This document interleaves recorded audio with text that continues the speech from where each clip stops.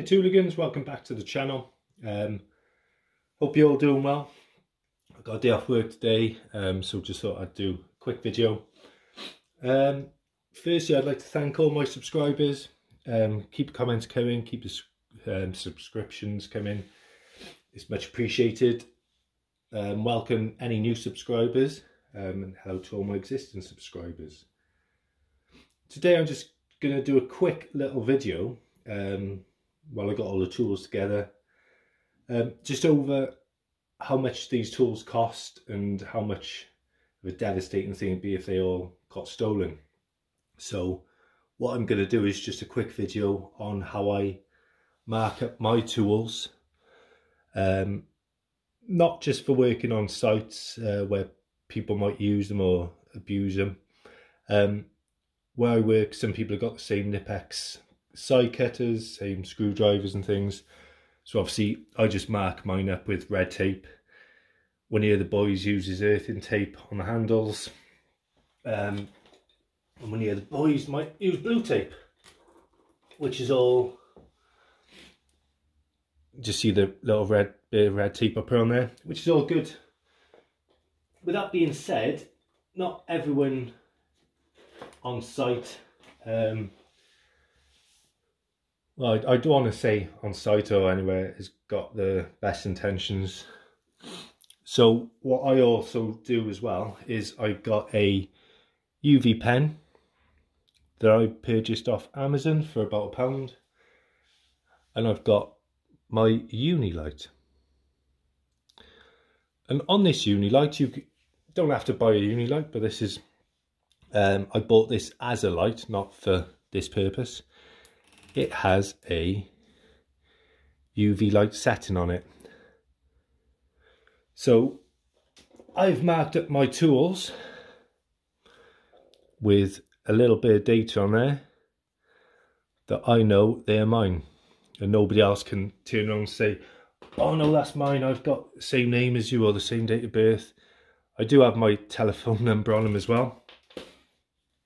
I've marked up quite a few places on them. Try not to get my telephone number on there. I don't want everyone ringing me up asking me to go out on a date with them. There you go. So I've marked up my tools with these. Some people might say, oh, it's a bit of overkill. I don't think so. What I've spent on my tools is, well, let me just work out quickly. My power tools there, probably about £400 or £500 worth. For me to replace them new, just I wouldn't be able to afford it all in one go. My bags, the bag I think retails about 200 and 240 quid. Pouch is about 60. All your Nipex stuff. I know people say you don't need it. No, it's what I want to use and it's what I can afford. And I can only afford it one time around. And that's why I'm hoping they last me a lifetime or the duration of my working career. Treat my tools well, clean them up once a week. Don't misuse them, or sorry, misuse them. But anyway, back to the tagging or the UV pen. I'll just zoom in on some of these, see if I can get anything. Might not. There you go. There's only a little bit on there. I think it's zooming in for the torch. But if I just go across them, you get the gist of what I'm getting at. So I've just marked up the tools on the handles. And it just stops any aggro, you know, oh, they're mine. Wait there, let me just get my UV light out and show you. Should have, yeah, there you go, there's bits on there. Bits on there. It just would probably stop an argument fairly quickly. Should have something on there. Yep, there you go. Yep, and there you go again. Like I said, it's not difficult to do. You could get your kids to do it for you. You could ask your wife to do it for you, I suppose. Whether or not they'd be willing to is a different matter. But I just thought I'd do that little quick video, just what I do to market the tools and just to keep them safe, because I've seen, well, in fact, I was watching on YouTube, there was a gentleman that went into a shop where you sell stuff when you're a bit desperate for cash. I won't use any names. And all you've got to do is take in a form of ID and go and sell that item. You get the cash for it. And then they sell that item on. Whether or not it stays in store for a period of time, I'm not too sure. That's something I would have to look into. But you're taking somebody's livelihood away from you. You're taking the food off the table for stealing tools and stealing things like that. It's just disgusting.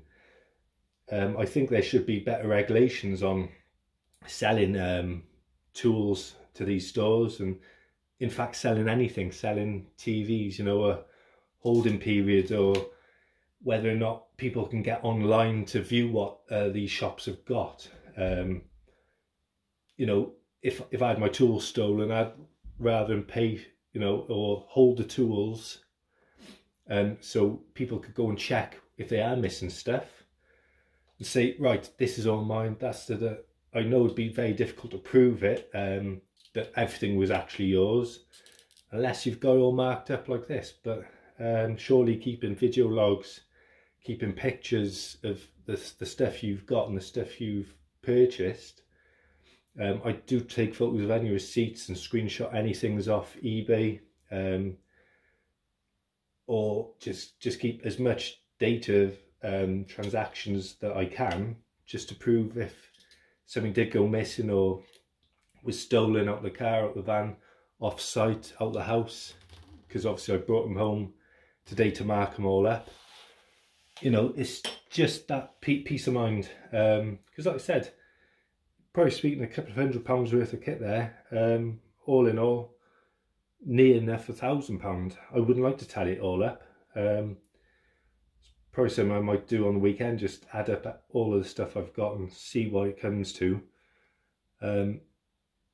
just for a reference myself, so I know for insurance purposes what I'd be comfortable in showing them as. Give me your thoughts on it, guys. Leave comments, any of your ideas, any way you mark your stuff up, whether or not you use a UV pen or not.